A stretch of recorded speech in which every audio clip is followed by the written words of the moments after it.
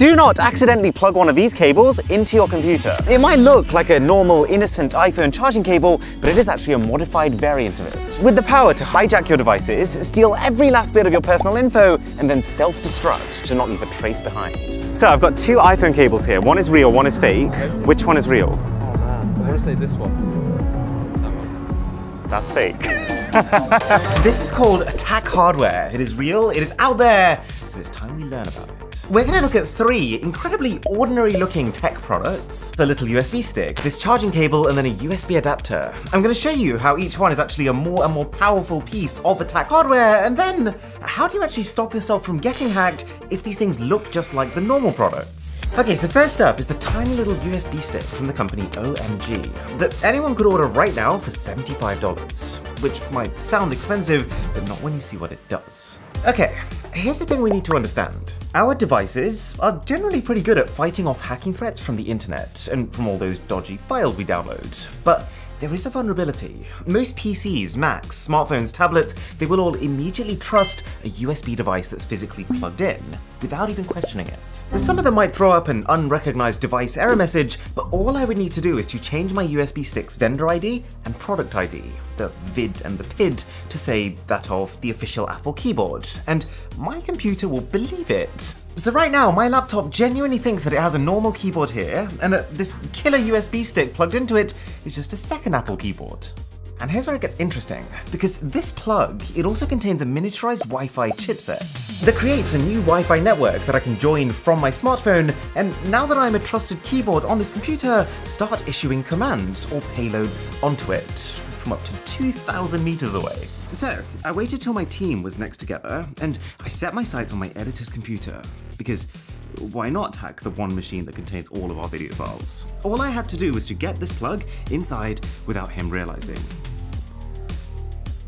And we're in. So did that just literally pop out the blue? Yeah. Hey! Did you notice me plugging it into your computer? What did you plug into my computer? Ah, so I was sat here so that I could actually put the USB stick in while you couldn't see what was going on. And you had no idea, right? No idea. No. What?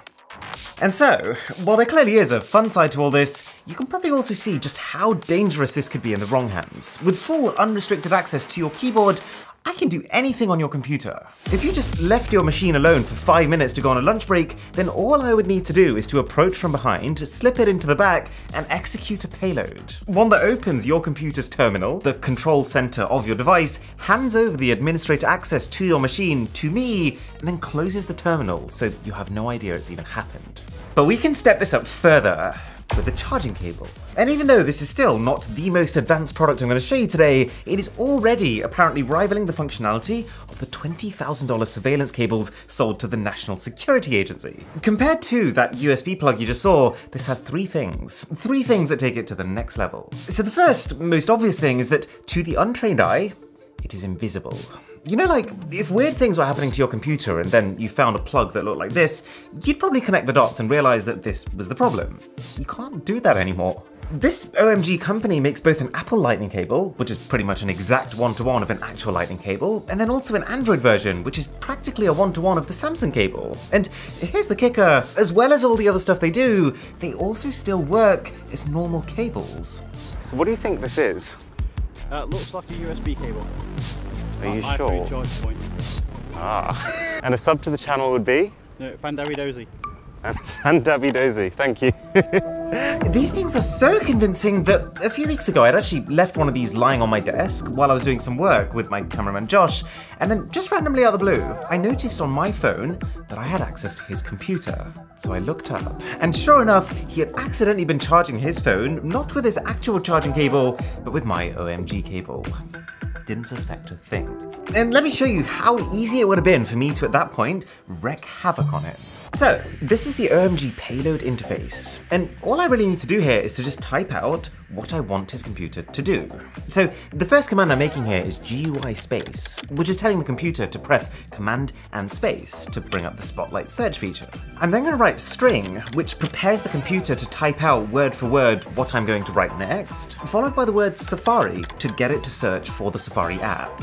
The word enter, which tells the computer to then open that Safari app, at which point I'm on his internet. So let's just say that I wanted to post something incriminating. All I would need to do is to have GUIL or Command L, which will select the URL bar ready for typing, and then just use the string command one last time to get it to type in www.instagram.com. Hit enter, and we're in. It is game over. I even made another payload which uses Command and T to open a new tab, and then asks Google Translate to say this. I'm watching you. Horrifying stuff. You'll also see that I've added in a bunch of delays in between the main commands. Those are just there to give the computer time to finish one action before starting the next. Okay, so this is already kind of crazy, but there's more, because the second thing this can do is geofencing. And what that means is one of the things crammed into this end here is a wireless radio. And that wireless radio can look for other wireless radios. Or to put it another way, this cable knows the networks that are around it and can therefore know where it is and who's nearby. So you can make the cable arm itself in certain situations, for example while someone is working in their office, and then disarm itself as soon as they get back home. But the coolest and the scariest part of this is the third thing, the self-destruct feature. Because if there's one thing that makes these attack devices slightly less threatening, it's the fact that if one of them is found and identified, then it could start a trail back to the person who planted it. It's this idea that for most people, it wouldn't make sense to try and spy on someone because, you might get caught in the process. But the self-destruct feature gets around this. All I would have to do is to type the word self-destruct at the end of a payload, and the device completely wipes its internal memory, leaving no trace of what you've done.